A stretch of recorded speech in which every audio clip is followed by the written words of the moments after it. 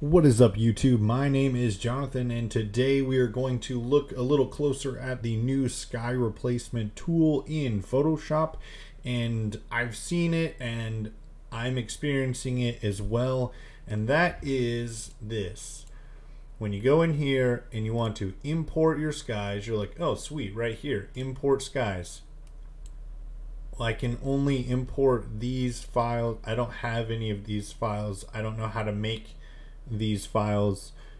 I took the time to import over 640 files into Blue Skies and Twilights. If you want to break them up, feel free. Short and easy. You should just be able to click on Blue Sky preset, Twilight Sky preset, import those into your Photoshop, and they should pop up here. That is all. The link to download is in the description. Have a good day. We'll see you in the next one. Like this video if this helps. Later.